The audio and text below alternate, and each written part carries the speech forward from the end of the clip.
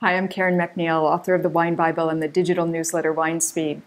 I teach people about wine, lead corporate seminars on wine, and take people to the great wine regions of the world.